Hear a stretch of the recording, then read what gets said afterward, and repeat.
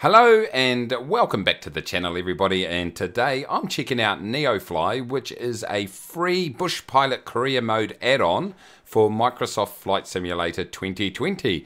Now this is not a tutorial, it's a first look. You'll be learning along with me, but I just saw it on MSFS add-ons. I've put a link down in the description and I thought it looked really interesting, so I thought I'll give it a bit of a whirl and see what it's like. But before we do that, a reminder to please go ahead and smash that like button down below. The YouTube algorithm loves it. And also, if you're new, how about consider subscribing? It costs nothing at all except just a little bit of self-respect. And let's be honest, who's not willing to give up some of that? Anyway, here we go, everybody. It's a separate executable file that you need to open up, and it gives you this screen that we can see right here. You can see I've got Microsoft Flight Simulator open in the background.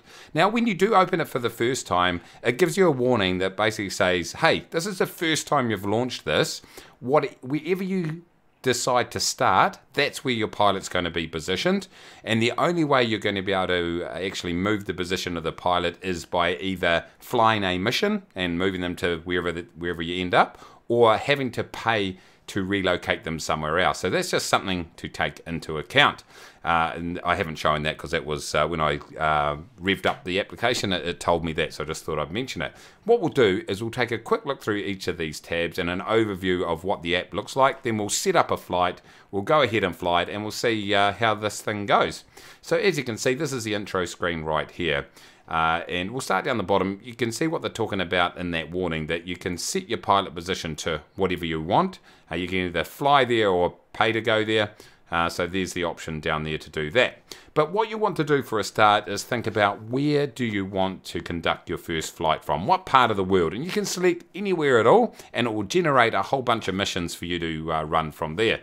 So for us, let's go ahead. I'm just going to randomly put in YBTH, which is Bathurst in Australia.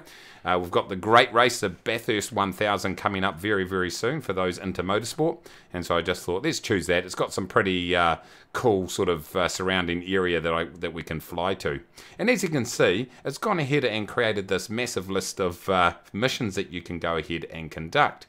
So the mission seems to be broken down by the amount of cargo or passengers that you're going to fly, also what the flight plan is, the distance of the flight, what the pay is going to be, when the flight expires or the mission expires, and then it gives you a little bit of info. And this is where just taking a quick look at this makes it quite interesting, because you're not necessarily flying into an airport. You could actually be just flying and landing randomly, I should say, landing anywhere on the map. So if we look at this one here, drop zone, YBTH to a drop zone, so it's not to an airport like that one. And you can see the circle on the map right here, and the instructions say land less than 2 nautical miles from -33.14. So those are the obviously some coordinates. So it gives you the red circle on the map. So you've got to land in here in the Murrumbidgee State Conservation Area. Apologies, I absolutely butchered that. It's right by Caper Tree, right here. You got to land on the side of the road in amongst this bush. So I mean, if that's not bush flying, I don't know what is. So that's kind of cool. Otherwise, you can go ahead and select like more of a standard type mission, it looks like, where you fly into a particular airport. So this one here into YSCO. Now you'll see beside here that you've got these fly buttons. Now I assume that if it's got a fly button, it means you are qualified to fly this flight because number one, you have a qualification in the aircraft, or number two, you have the right rank that allows you to fly different types of missions. So the higher rank you have, the more missions you're going to get access to, which kind of makes sense. So that's what you do. What you got to do by the looks of it is you just go ahead and select your mission, and then away you go. So let's look at the other tabs, and then we'll go ahead and set up a flight. So we've got the tracking page right here. So you once you're set up in the simulator, you connect and fly. I assume these all need to be green, and you're good to go. You do have to, one little warning they do put in the getting started page is to make sure that the aircraft you select has got enough room to carry the cargo that you're looking to carry. Also, you can fly any type of aircraft you like as long as it fits into the category that you've got a qualification. And if we go into the next tab, you can see all the different categories right here. At the moment, you start with single engine piston, so you can fly any single engine piston aircraft you want. as long as it's a single engine piston aircraft. Now, as you rank up and earn a bit more money, you can then open up different categories that will allow you to fly different types of aircraft, so your multi-engine piston, etc. So that's all pretty straightforward. As you can see up here, we've got XP. I'm in the cadet rank, so as I assume as I complete missions, it's going to go ahead and rank me up, so that's kind of cool. Here goes your logs, which I assume will just log your flights as you go. And here goes some information about NeoFly itself. So if you do enjoy this this app, it's a free add-on, like I said, but they do have a little donate button there. So if you want to flick them some money, if you really enjoy it, that's completely up to you. Okay, with all that said, how about we go ahead and set up our first flight and give it a bit of a whirl and see what it's all about. So I'm just going to sort this by distance, because I'm going to fly a pretty short flight just to kind of check out how this all works. So I've got a few options here. We've got emergency, land wherever you can on the landing zone to bring the medic. We've got a few there. I'd probably rather fly into an airport just for my first one, just to make it a little bit easier. Although it is tempting to fly into the middle of nowhere, but how about we go ahead and complete this one right here. In fact, I don't think I'm going to be able to, because it says that the cargo is 2432. Now, my aircraft, the single engine piston aircraft, the Cessna 172 or 152, can't carry that much, so that's not going to work for me. So how about we go ahead with this one here, nice simple one, YPKS. It is 73 nautical miles, that's kind of cool, it's not too long. And we've got, what have we got right here? It's a cargo mission, straightforward cargo mission. So that sounds like a pretty good mission for me. So I'm going to press the fly button, and it takes me to the tracking page. So we'll go ahead and we will open up the, or we'll set up our flight in Microsoft Flight Simulator, and then we'll get into it. Okay, so I've set up the flight here in my world map, starting at Bathurst. I am starting at the gate, and that way the engine is shut down. It does say in the getting started job that you want to make sure that your aircraft is in the parking spot with your engine off, so we'll do that. And we're going to parks there, YPKS. I'm just going to go in the trusty old Cessna 172, the G1000 version, just to make life as easy as possible on this very first flight. I've got the live weather conditions. It's looking a bit murky, so this could be a bit of a challenge. But let's go ahead and press fly. I'll meet you once we're on the apron. Right, we're sitting on the ground here in Bathurst, so I'll go ahead and press connect and fly. And what they said is exactly what's happened. The cargo mission will start as soon as you get on your plane in the parking. Okay, we got a little bit of a radio message right there. But what it's saying is that everything will be green except motor on, which makes sense totally, because the engine is currently off. So let's go ahead and start up the aircraft. Right, okay, let's go ahead, turn the masters on. The fuel is all good. I always forget that. Mixture is rich. That's good. A little bit of throttle. Let's throw on the beacon. Okay, let's give this a bit of a tweak. Transporter form dispatch. Loading cargo. Please stand by. And hopefully you heard that message. They said that they are loading the cargo. So you get the radio messages coming in, which is kind of cool. Engine start up. Let's turn on our avionics. I'll go ahead and turn on our nav, strobe and taxi lights also. And our pitot heat. It's a little bit cold. Just make sure we don't lose that. And as you can see, our track is loaded into the aircraft. Let's just bring the app across here. And it's... I can hear sort of a whole lot of creaking and stuff. Maybe that's them loading everything up. So, Transporter. Okay, it's saying that loading. Dispatch. The cargo is on board. You are clear to taxi to the runway and take off. There we go. I'm cleared to taxi to the runway and take off, everybody. So, good as gold. Let's go ahead and do that. So far so good. It's all pretty easy. So what I'll do is I'll taxi over to the runway. Let's take off, and then I'll sort of give you highlights throughout the flight as we go and complete this cargo run.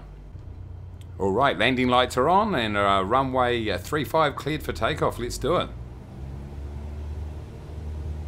It's definitely looking a bit overcast today.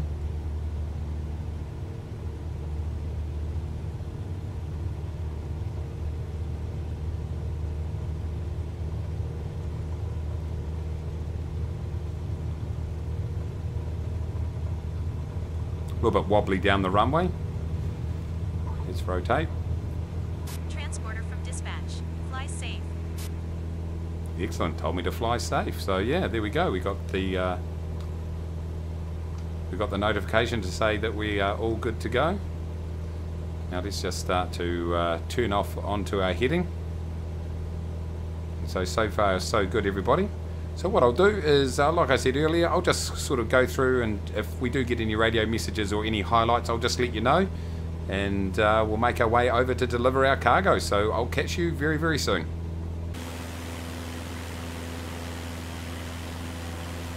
Now, I couldn't come to Bathurst without checking out Mount Panorama, the motor racing track, very famous down these parts of the world for the Bathurst 1000, 1,000-kilometre race. Takes about 6 hours there or thereabouts with the V8 supercars racing each other. It's coming up in October, in fact, so really looking forward to that race. And it's a really iconic circuit that's a public road during the day, but then transforms into this amazing race circuit for race weekends. So had to go and check that out. Alright, here we are at our cruising altitude of 6,000 feet, everybody. We're moving in a westerly direction. In Australia, that's even thousands for your altitude. And as you can see, you've got that sort of rough, barren Australian landscape below us. What I'll do is let me just grab the NeoFly app and put it up right here. As you can see, the things that don't apply are now red. You're not at the parking anymore. And the parking brake is not set, we're not at the airport. What it does do is, as you can see in the little moving map here, it does show you your current position. Now, if you did go ahead and take one of those missions where you land in the middle of nowhere, this map's going to be very, very helpful for you, because you're going to be able to see exactly where you need to land. So that's pretty cool. But so far so good. As you can see, we are moving in the direction that we need to be moving. And so I haven't had any radio transmissions thus far, so when I do, I'll let you know. Otherwise, we'll catch you once we land there in our destination in YPKS. So let's talk very, very soon.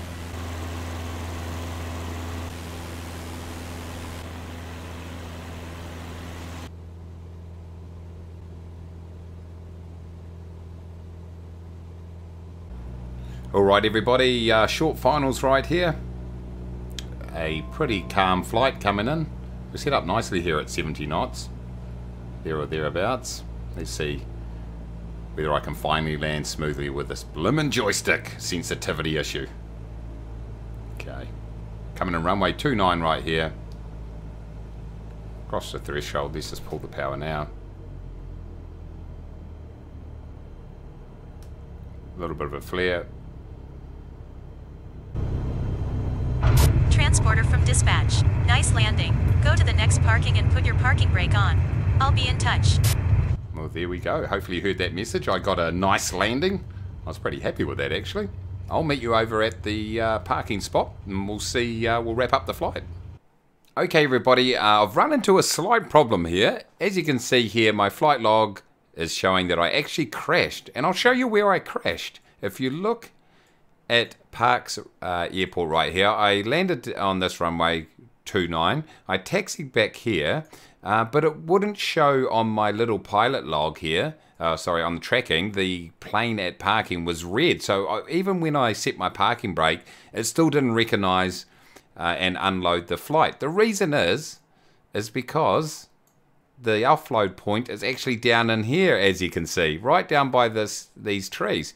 So what I did is I taxied down this roadway, and I was just going to taxi into here, and obviously that's something that probably just needs to be amended a little bit, but no major. I thought I'd taxi in here and then just unload my goods, and we'd be good as gold. The only problem is there's a tree right in this part of the of this hedgerow right here, or this forest right here, and I forgot that I had my crash enabled, and it hit the tree, and of course it dumped the flight. So I need to make sure I've got crash resistance, crash detection off until they just fix this bug of actually having the landing point in the middle of the runway. Now, this is bush piloting, so you've got to put up with that. So what I'm going to do is just a very quick flight to another airport, just to test out the unload system, just to make sure that we're good to go there. Okay, ladies and gentlemen, I'm throwing my parking brake on here, so I'll go ahead and do that right there.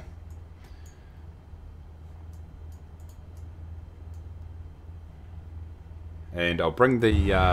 Dispatch from medic. I'm on my way. There we go. You got the medic on the way. What I've actually done is I've gone ahead and done a drop zone